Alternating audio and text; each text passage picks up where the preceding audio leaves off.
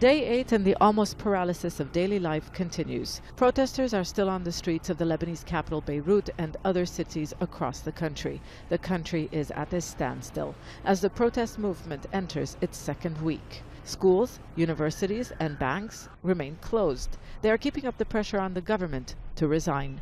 The president, Michel Aoun, who the protesters also want removed from office, addressed the nation for the first time since the crisis began.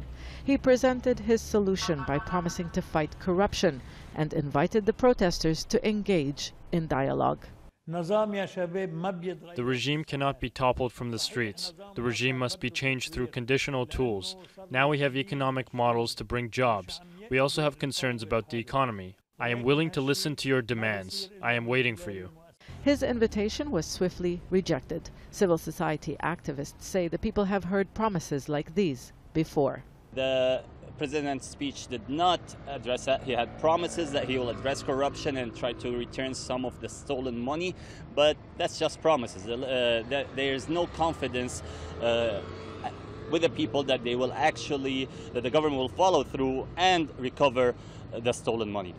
They say they want radical change. They want new faces in power who are not affiliated with the governing parties, and they're promising to keep Lebanon on lockdown until that happens.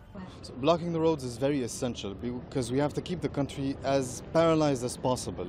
Of course, everything related to food, water, transport, and the people who can't afford maybe we need to eat, we need to drink. The governing coalition says the protest is only worsening the economic crisis. They're also accusing opposition politicians of riding the wave of popular anger to push their own political agenda. The governing coalition is refusing to resign and ignoring calls for early elections. Their message is change can only happen at the ballot box at the appointed time. Both sides are not budging. This stalemate is dangerous in a deeply divided society. So far, the army has not taken a side. It hasn't used excessive force to open roads. It hasn't emptied squares. It has kept the anti-government demonstrators and loyalists apart. There have been counter-protests by supporters of political parties in power. So far, they've been spontaneous and limited in numbers. That can change. Zeina, Khodr, Aljazeera, Beirut.